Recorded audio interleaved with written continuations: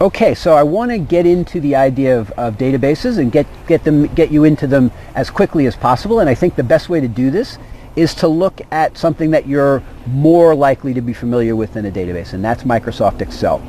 Microsoft Excel consists of spreadsheets. It's a spreadsheet application. Well, what's a spreadsheet?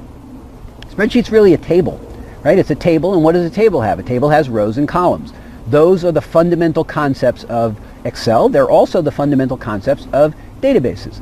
Databases also have tables, rows, and columns. The big difference between the way you work with tables, rows, and columns in Excel versus the way you work with tables, rows, and columns in databases is really one of scale. It's not of type.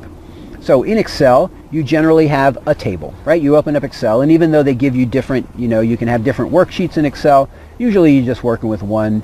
And if you are working with more than one, there's not a whole lot of relationship between the first and the second one. And if you try to make a lot of relationships between the first spreadsheet and the second spreadsheet, you get into trouble. That's where it gets complex. So most people don't do that. Most people try to keep it to one spreadsheet, and for that it works really well. And how does that spreadsheet work exactly? Well, we have a table, right? We figure everything in that table is all of a certain sort. So let's, what do we have here? We have a person. So each row of this table is a different person, right? So the table itself, the spreadsheet itself, is a person. And it's all information about people. Each row is a different person. Each column is a different piece of information about that person.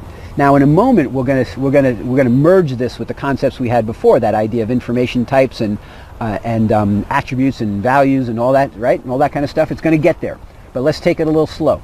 So start from Excel and realize that the three basic concepts in Excel are the table, the row, and the column. The table is a kind of information, the row is one item of that information, and each column is one attribute of that information. It's one quality. And in the column, in the intersection of a row and column, you type in a value, right? That's how Excel works. And then we can do calculations and charts and all that kind of stuff. That's how Excel works.